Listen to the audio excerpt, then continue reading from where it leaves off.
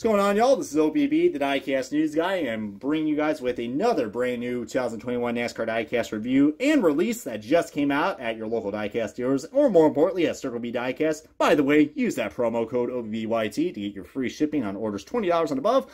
But anyways, I got this from K-State Diecast on one of my haul videos, and I promise you guys I'll be reviewing this thing. Got a lot of good reception on the Exalted car, and now it is on William Byron's 2021 Liberty Bibberty. I mean, oh goodness gracious, what am I saying? This ain't, damn it, Limu Nemu, you got me freaking confused. This is William Byron's 2021 Liberty University, not the car insurance, the University, Chevrolet Camaro Z01 1LE for Henry Motorsports. Man, what I said about the Exalted car, how they redid that paint scheme and it was kind of polarizing. Well, I didn't really have to say that about this car, guys. I mean, that Exalted car was polarizing, but freaking cool to look at. Well, this was just a much needed paint scheme, guys. I mean, the Liberty University schemes have been pretty much recycled throughout the last few years, and they finally did something new, and all I can say is, man, this thing looks pretty damn cool. In fact, I can almost mistake this for a freaking patriotic car, because this thing, man, just screams America. And you know me, I love my American paint schemes. And this one is pretty damn cool. I wish the box actually would match this paint scheme, because we got like a nice Napa blue right here. I think a darker blue would match, but hey, whatever though. At least we got the driver's name on here, which is pretty damn cool. But anyways, enough of me just talking out of my ass like a damn Liberty Bell. Let's go and kick off this diecast review and the official unboxing of William Byron's 2021 Liberty University car. Alrighty, guys, we got this diecast out of its box, and man, this is such a cool looking diecast, guys. Like I said in the introduction, I am so glad Liberty University decided, to change up this paint scheme. A much needed change, because, I was getting kind of bored with the Liberty University cars, especially with the primary cars, because, like, the only difference they added was just, like, a white number throughout the last few years. But they absolutely just added a lot more white to this, toned down on the blue, and they added a lot more red. And it looks pretty damn cool. I like how they added the stars right here, and that's why I kind of said it kind of looks like a patriotic car a little bit, because those stars alone just makes this car look pretty damn kick-ass.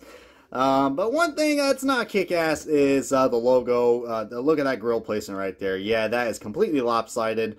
Oh my goodness gracious. I can't even talk English today, guys. It looks like the window is also lopsided too, so Lionel quality control at its finest. You gotta love that. Chevrolet logos are also not colored in that gold that we all know and love. I mean, man, Lionel, man, cutting corners, you gotta love it. Looks like we got a paint chip right there and some nice smudge marks right here. But really cool. I mean, this is it looks simple, but there's some cool things that are still going on. I mean, we did ditch the flames on the Exalted cars, but they still kept the flame right there on the Liberty University cars. I'm looking at my freaking, here's his first win right here from the Daytona the Daytona night race from last year. And that was probably the only thing they changed. It looks like, they kind of did push that flame back a little bit, but just look how much more better looking this paint scheme looks. I mean, it just looks so much better, and it looks like the red is actually a lot more brighter, guys. The red was like a maroon, and they went with like a bright red, which looks so cool. I mean, it really, and I mean really stands out. I mean, I don't know if they just did that on purpose and they actually changed their logo colors or what, but speaking of changing colors, goodness gracious, camera's trying to black out the Liberty University logo. I mean, this ain't Twitter, dude. What are you doing? That's pretty cool, guys. I mean, when you got a sponsor like Liberty, and then you got, this red, wine, blue, I mean, this thing just screams America, man. If ever comment below if any of you guys are attending Liberty University, because that'd be pretty cool. It'd be like, hey, I'm in the same school William Byron's attending. So how about that? But, yeah, guys, I mean, and I do kind of miss all the college sponsors that we've had in NASCAR.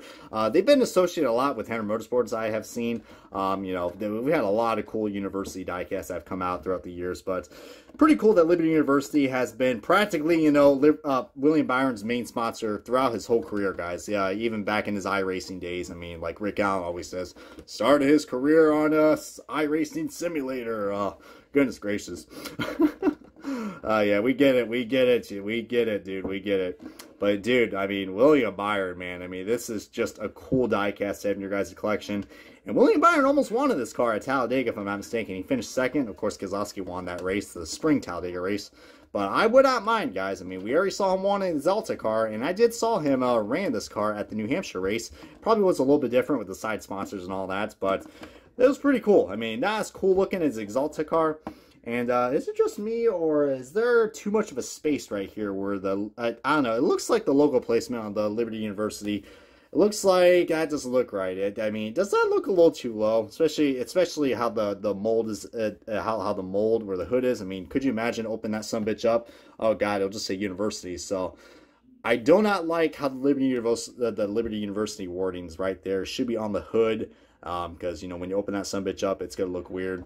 I don't know, that's just my opinion. But yeah, I mean, I don't know, maybe it's like that, but I don't know. Comparing that to his other Liberty University cars, that placement does look kind of odd. I mean, I think there's too much space right here where the LU is as well. It should be a little more closer. I don't know, I just noticed that. It looks kind of odd. But I love the paint scheme. The paint scheme looks really nice. We got the Axalta logo literally almost cut off right there. Oh, Lionel. And we got bright red 24 right there. And we got the Camaro logos. Really nice. LU, which I hopefully that stands for, you know, I don't even know what acronym I can come up with that says LU. Goodness gracious. Oh my God. Liberty University, man. I mean, this is just a much needed change. Like I said, really cool. I do like this a lot. And, you know, like I said, you could probably run this as a patriotic car in your stop motions. I mean, because it really does look nice. I mean, I want to say they took some inspiration from this patriotic car from last year. I know that thing is a lot more different, but I definitely do see